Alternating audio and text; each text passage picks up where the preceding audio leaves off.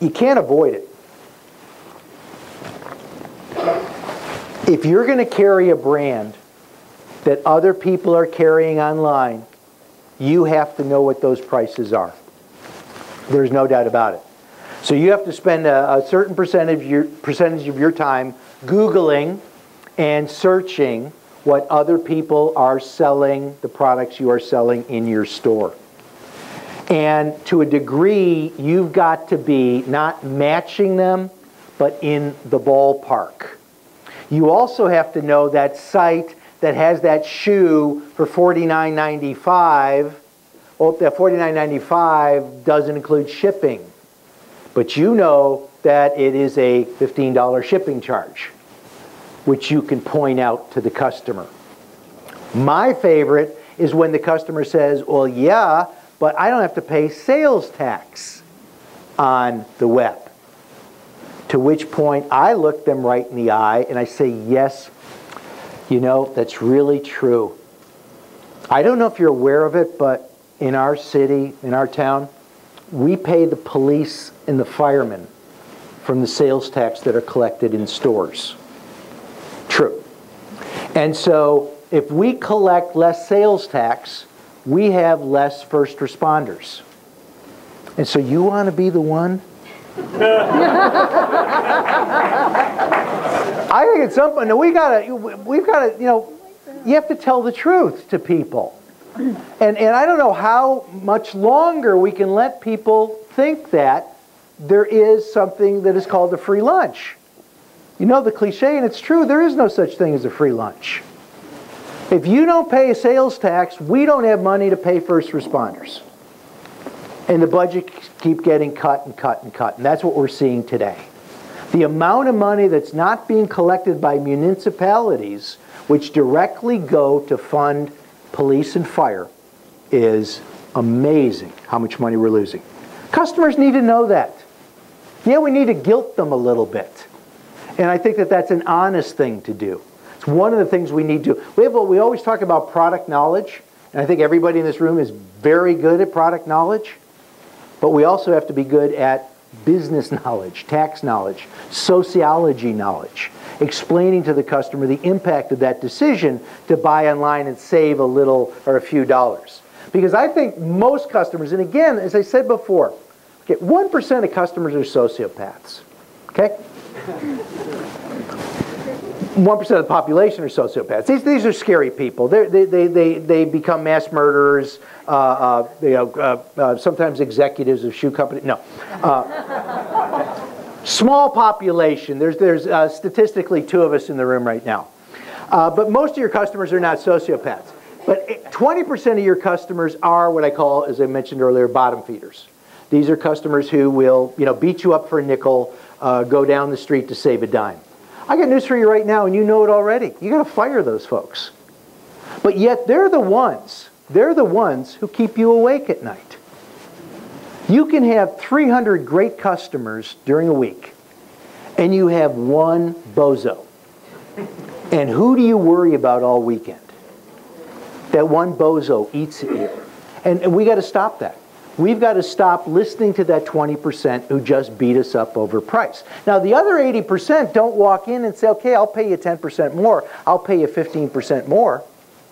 No, but they will if we do all of our job right. If we provide them with the incredible service, we provide them with all of these things that we say we're going to do, but we don't, in some cases, do them. But if we nail it, that customer will pay more. Because this past Christmas, it was one of the things that led to the most disastrous year that Best Buy had. They decided to match every price on Amazon this past Christmas. And it absolutely just about destroyed Best Buy. Matching a competitor's price is never a good idea. If I come in and say to you, I saw it $10 cheaper on this website, and you say to me, okay, I'll give you that price. What you've really said to me is, all my prices are too high. You caught me gouging. Now I'll give it to you at the right price. That's what you're saying to me. But if you say to the customer, well, they appear to be $10 more, but in point of fact, it's not the same shoe. Use the Joe Girard. If you never read You Can Sell Anything to Anybody by Joe Girard, he told one classic story in that book, and I read it 35, 40 years ago, and it still resonates with me. He talked about a customer who came in to buy an automobile from him. And as you know, Joe Girard still is the world's greatest salesman, according to the Guinness Book of World Records. He looked at the sheet that the customer gave him. This is back in the 60s. And the sheet had a whole bunch of stuff on the car he wanted to buy. And so Joe opened up his price book and he priced it all out, totaled it, and handed it to the customer. The customer looked at it and said, "Joe, I can get this car down the street for $300 less." And Joe said, "It's not the same car." The guy said, "Joe, it's a photocopy. I gave you, they costed the exact same car." And Joe said, "It's not the same car." He said, "What do you mean?" "Well, what's on my sheet that's not on theirs?" He looked at it, "It's got your signature at the bottom." And Joe said, "That's right. When you buy the car here, you get me." And what does that mean? It means you ever have a problem with this car, you don't bring it to the service department. You call me. I will come and get you, give you a loaner car, and take your car and make sure it gets fixed the first time. Now, this is back in the day when quality was job 23. And you could bet that that car that you were buying was going to be back in the shop pretty quick. Joe actually, true story, had a fleet of about 250 loaner cars that he used for that. And he gave the service department manager a case of scotch every month. Now, I think that may have led to some of the problems with the service department. But the point is that Joe realized very early on he wasn't selling cars, he was selling a whole deal, the whole package. Any of you in the room believe that you sell shoes, you're in the wrong business. You all already know you're selling a whole bunch more. For some of your customers, you're selling fashion. For some, you're selling comfort. Some, you're selling style. You've got a whole bunch of purchase motivations. And when you begin to realize that, that's when you really begin to sell to them properly and not just on price.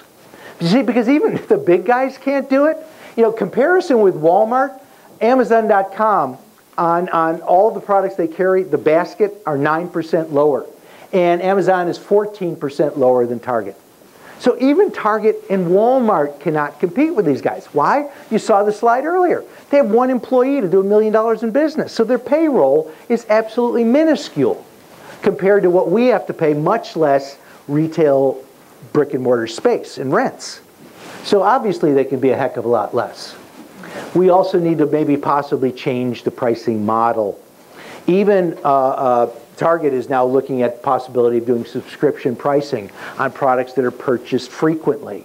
So charging the customer a lower price, but getting a commitment from that customer. We're also starting to see a movement called reverse showrooming, where retailers are actually encouraging customers to share products with their friends, pictures and concepts about products, and and stories about the product. And when their friends buy, they get a commission for their friends purchasing. It's called reverse showrooming. We don't know whether that's going to take off or not yet, but it is out there.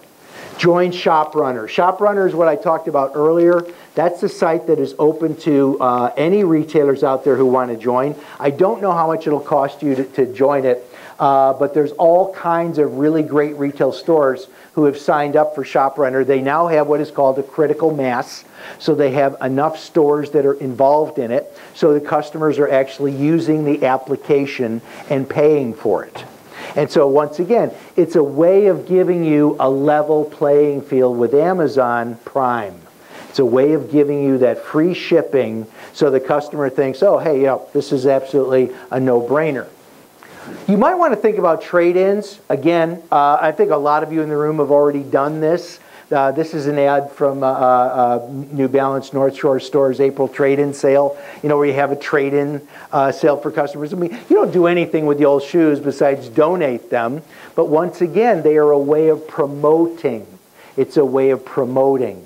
And so the customer thinks that they're getting, and they are getting, you know, $5, $10 for a pair of shoes that they bring in. And then we also obviously get to donate them to a good cause. And so that's the you and the consumer side. Now let's flip over. Yeah, I love this one. I give decaf to customers who are rude to me. This is where I think, okay, I think ultimately, personally, there's a lot of what we can do in the store to kind of ward off showrooming, but ultimately the best defense, I really do believe, is in our suppliers' hands.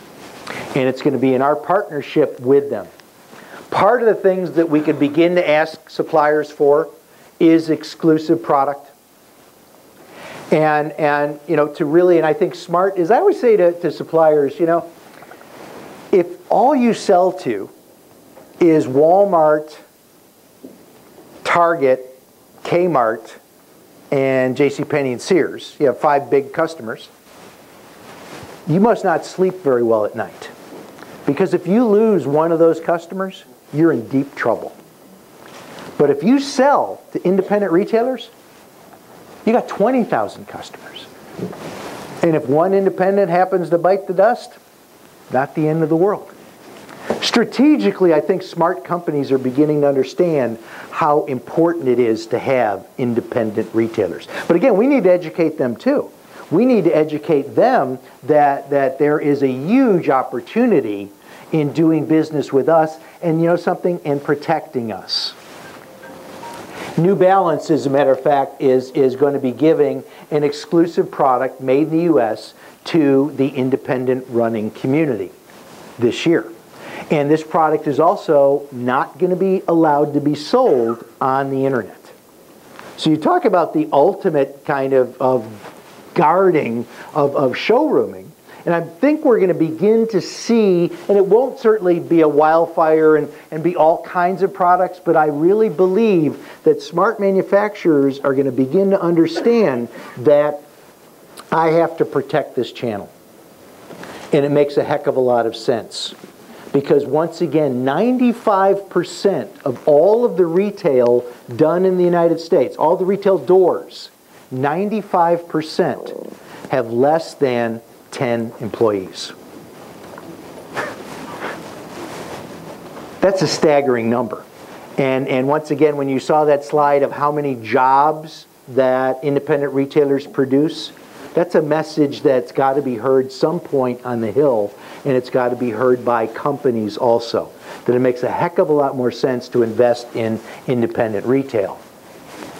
Also, exclusivity can also be what we call time exclusivity. If you can get that shoe, that product, 3 months before or 6 months before it goes into the online channel, that's a huge opportunity. In marketing, we call it, you know, creaming the product, skimming the cream off the top. So having the first 3 months, 6 months exclusivity before it goes into general distribution is also a great, great way. This one, I really believe, and a lot of your suppliers currently are using map pricing. I believe that the future is really in not only map pricing, the next pricing I'll get to, but minimum advertised price policies, where the manufacturer is basically saying that any retailer out there who's selling this product cannot advertise it for less than this amount. Now, map pricing is okay, but this is the pricing you really want, unilateral pricing.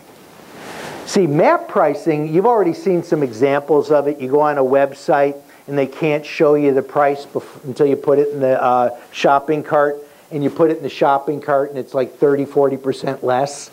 That's map pricing. So people can still, it's advertised price, minimum advertised price. That's why I love unilateral. Unilateral says you can't sell below this price, period. Period.